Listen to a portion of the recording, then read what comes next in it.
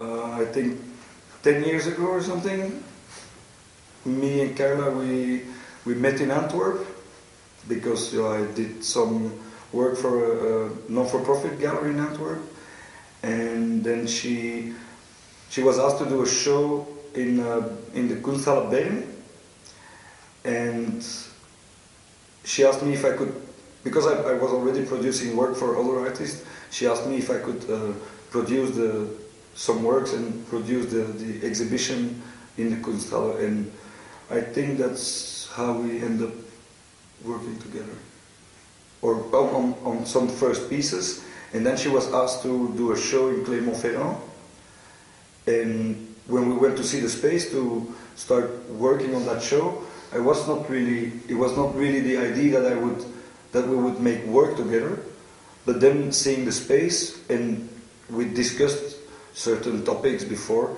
and then in like 20 minutes the show crystallized in the space, and it was clear that the work was that the whole exhibition was a work of both of us.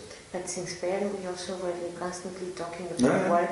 So already the idea is like before we actually were asked to do the show in Clermont-Ferrand, I think that you and I talking all the time had already an idea of what the next show would be about or would be like. So I think that even the installation in Bern was also very much done by the two of us. Yeah.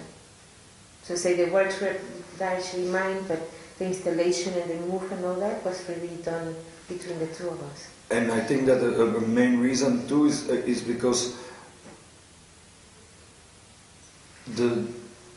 before that we worked together, it was and it's very clear since we worked together that we have the same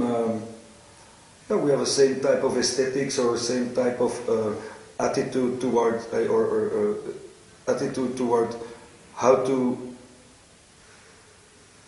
change an idea into a work. Yeah, we have a lot of things in common, I have to say.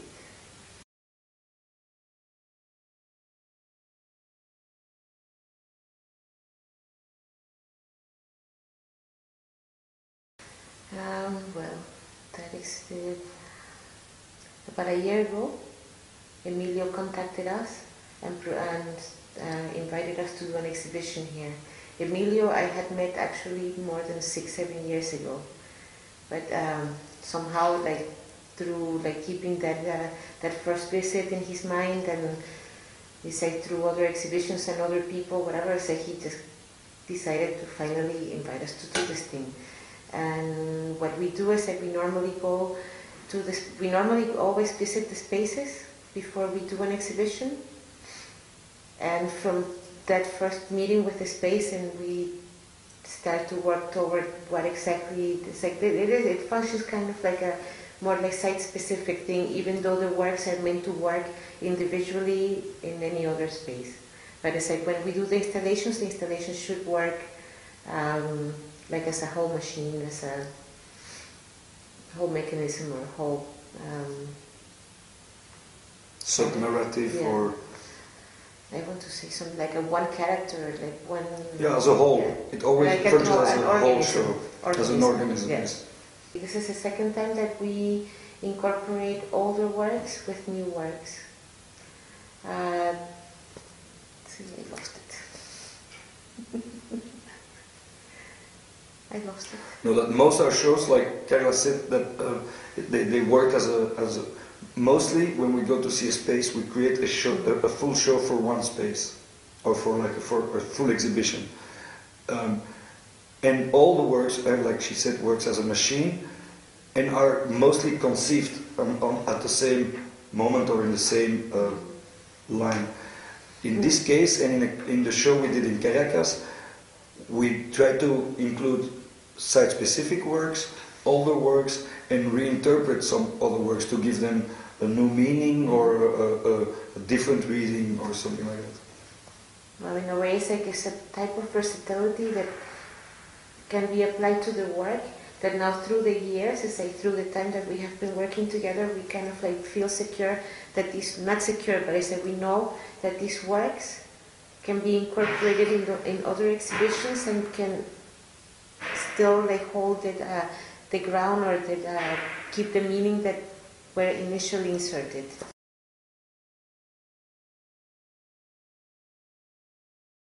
Of the work, well, it's like that. Say the initial important point of the work is like that the work normally should be encountered and should provoke questions. So we never, ever are interested in giving any sort of like didactic or let's say didactic meaning, or tell the viewer what to think, or impose our views on something. It's like the main question is like to really see something and have your own questions. It's like the work always has is embedded with a lot of contradictions. It's like the contradictions are important because that is like how can I say, the contradictions are specific. It's like that is as far as we go in terms of guiding somebody, like in terms of what to think, in terms of what to think about something. But that's where it stops. You know, through the position of the works to watch each other, the juxtaposition of different works will create will create questioning. Like in the case of this show, having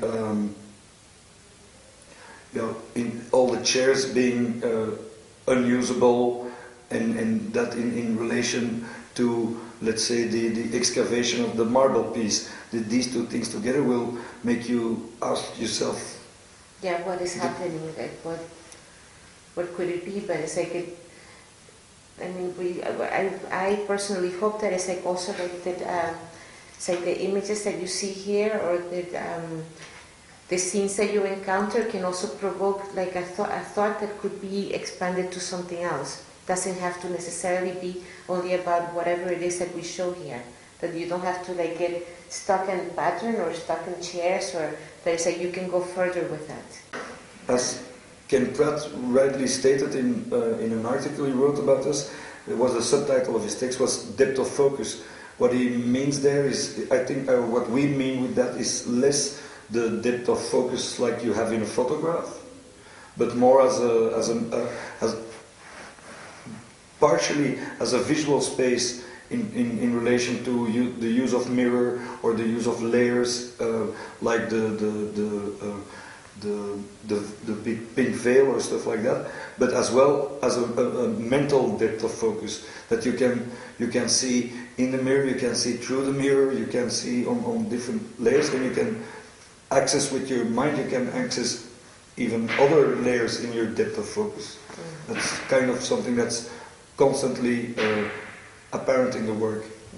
Like with the wallpaper, you can see when on some point you look, you don't see anything. Depending how you look at it, you will either see the pattern or just see the wall, or all these layers is something that is always intended in most of them. So we also use a lot of abstraction, but the abstraction is informed a lot of times with figuration, and figuration is informed with abstraction.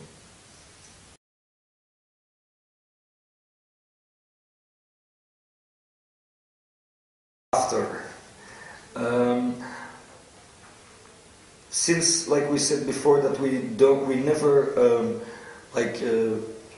do like, oh, that's bad or that's good, or we want to show you this, since we always, no moral standpoint. that we always like create question. In this case, after what?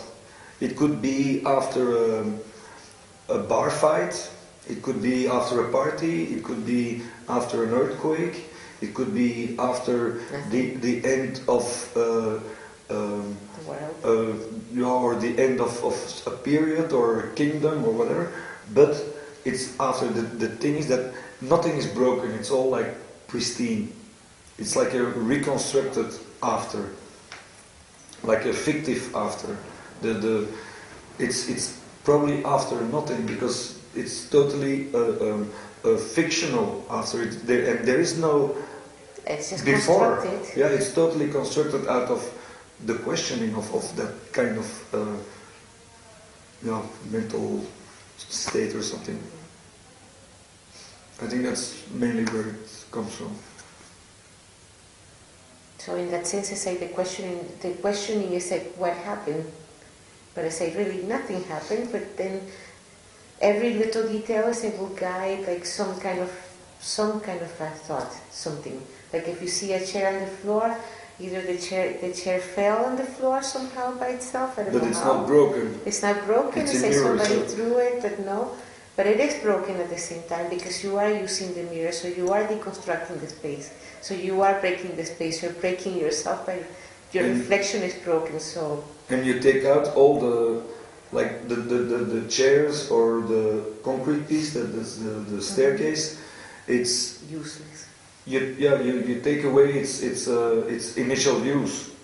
Like the room piece, the marble piece, it could be an excavation, but it's like it's in pristine condition. It's like new marble. You really clearly see that it's a constructed idea of a past mess. In this case, you could say that the violence that happens is the violence that we inflict on the objects, on our own objects. So that's the only real violence that's in the show. So I say we're the ones who are like robbing the view through the veil, the ones who are robbing the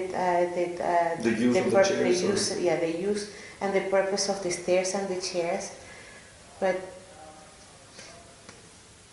they are still perfectly placed and perfectly clean and perfectly intact. And